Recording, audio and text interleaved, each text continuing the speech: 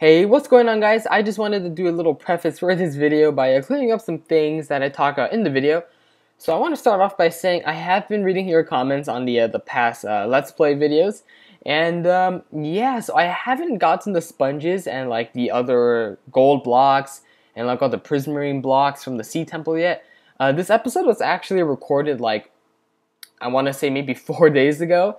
I just got around to editing it, so in this episode, we do not go to the Sea Temple and like collect all that stuff. I'll do that next episode, but I just wanted to say that I have been reading your comments, and I do know, but we won't be doing that this episode.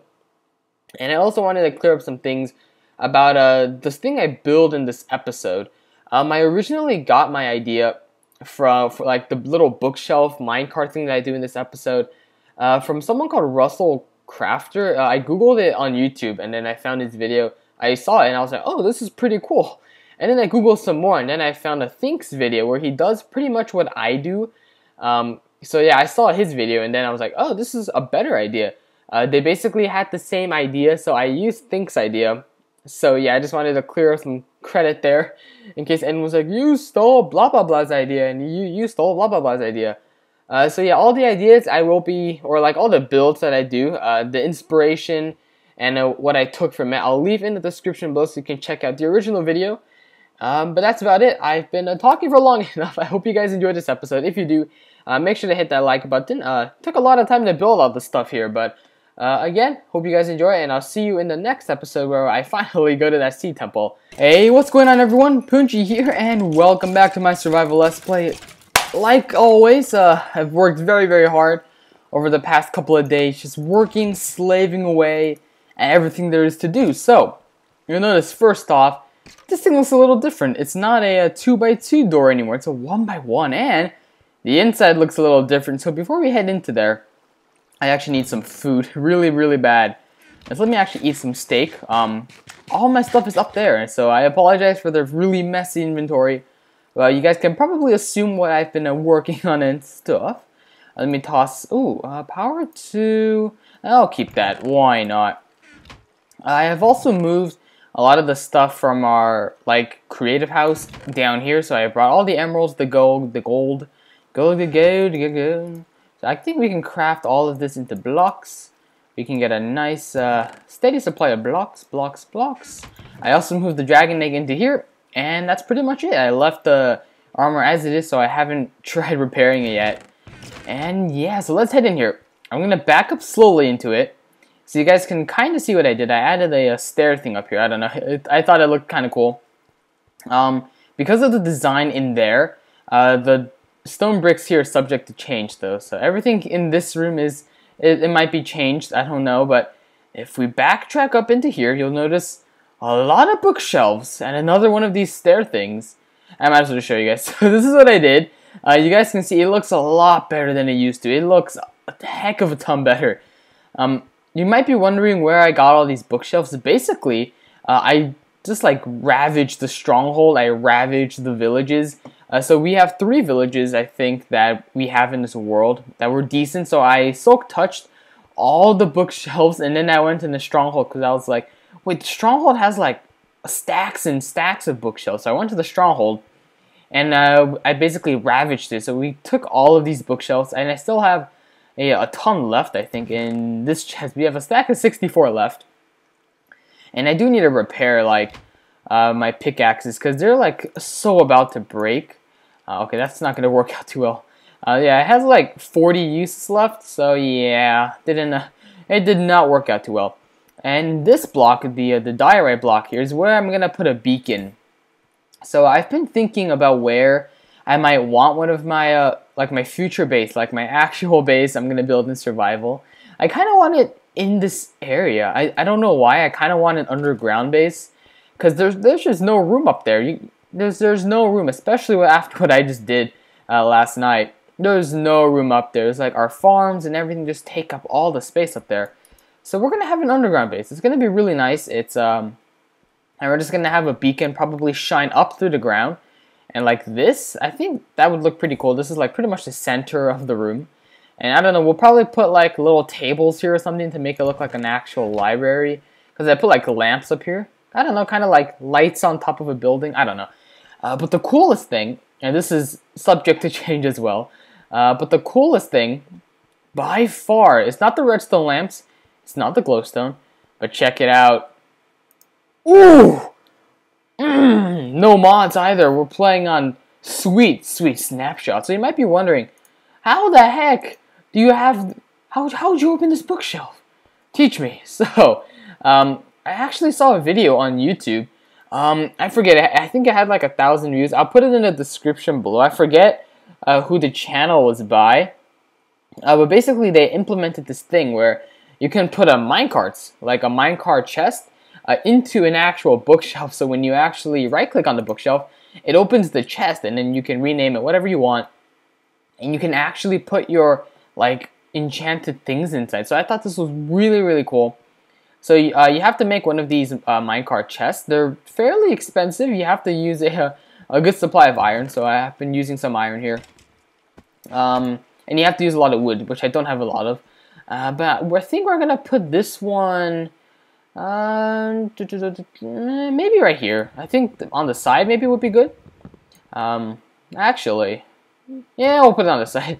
Everything behind this thing is so ugly. Everything behind all this good-looking stuff is really ugly. So I do, excuse me, but if we go down here and if I silk touch this, this is actually our like our abandoned mine shaft ladder. So that's why I decided I might as well just like make a thing down here, like a base down here. I don't know.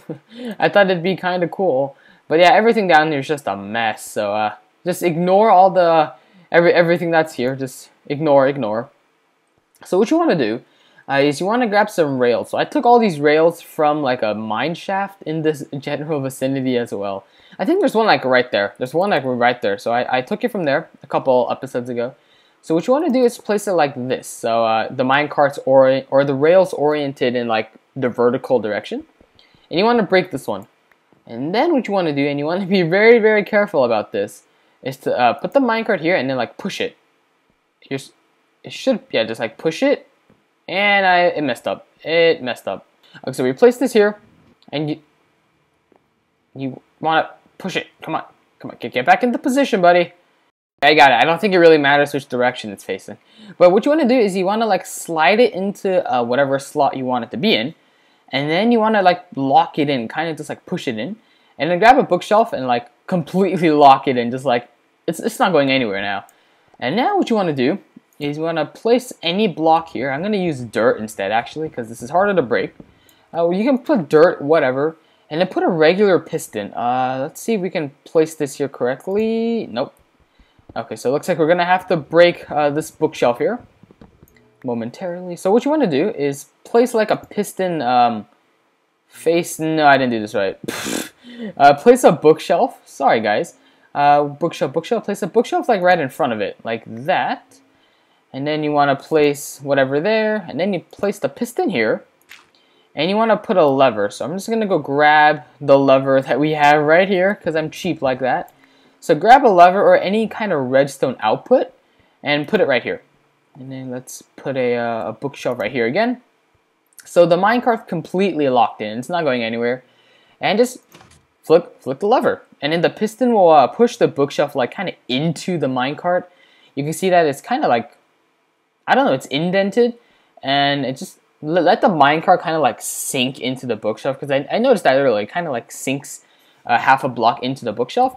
And then you can just start dismantling everything. Just break everything with your bare hands. So just break everything. You can place everything down. That was already here. Just, you know, everything's good to go. And then, now when you open this, it says secret bookshelf. So that's pretty much it. It's not exceptionally difficult, but it's a pretty cool functionality that you can just do in your own world, you know. It's cool. It's like a secret bookshelf. You can like put anything in it. You don't have to put just books in it.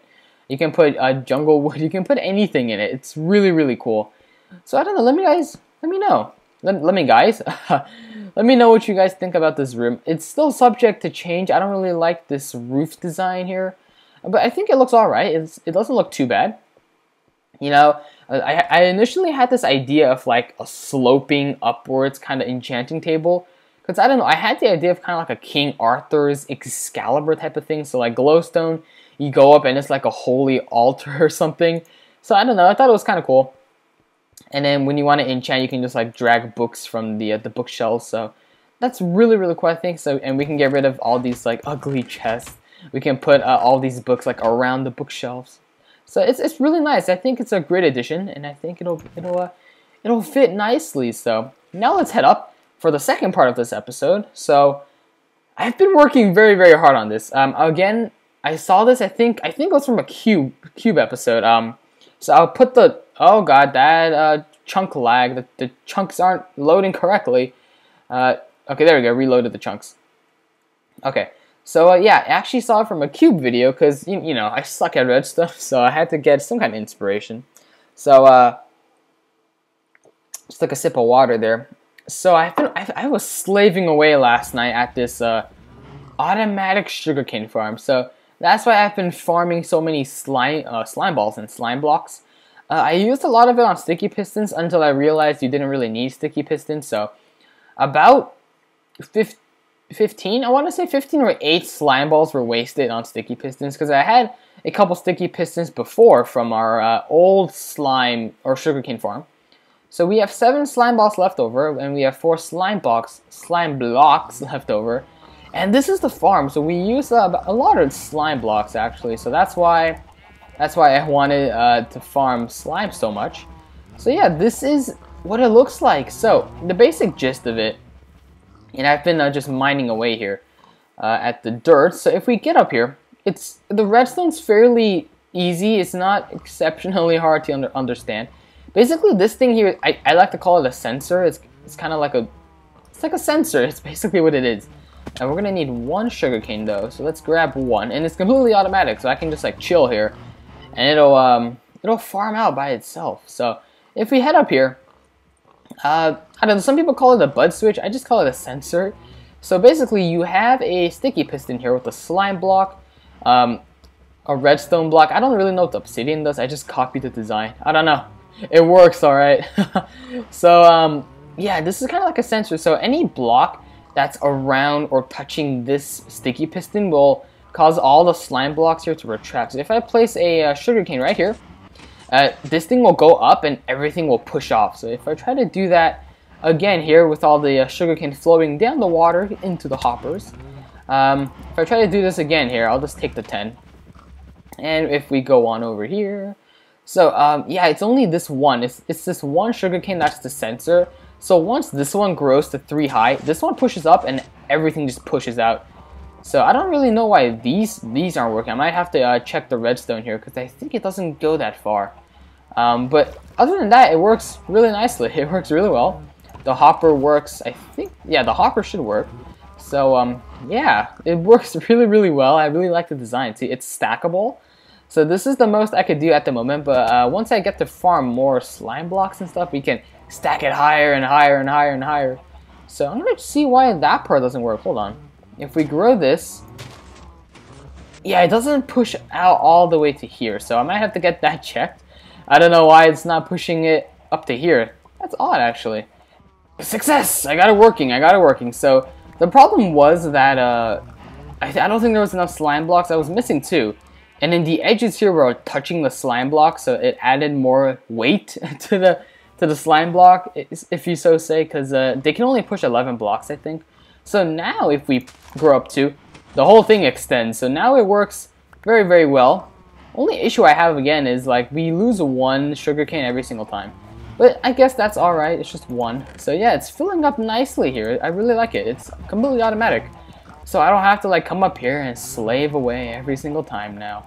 But yeah, we gotta fix this thing up here. It's pretty ugly at the moment, the outside, but I'm working on it. It's all about the efficiency, and we can just sit here and collect it. We can actually probably collect it if we did that too. So let me get rid of this jungle wood here. Let's put a dirt block. Yeah, we can collect it like that. That's nice. Okay, so that's actually going to be the end of the episode. I didn't do all that much. Well, actually, I did do a lot. I did a lot, but like in terms of like minute-wise, I didn't do too much. But I did work very, very hard, so a like would be very, very appreciated.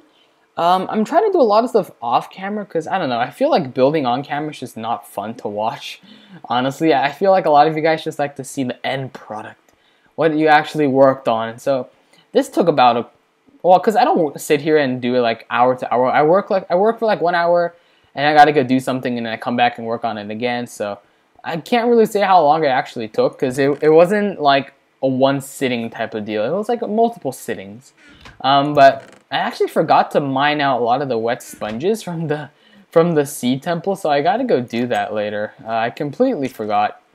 But I hope you guys enjoyed this episode. Again, if you did, make sure to hit that like button. I gotta go mine out and make the top look a lot prettier. It's pretty ugly at the moment. But I guess I'll just chill out here, work on some more things. So I will see you guys in the next episode.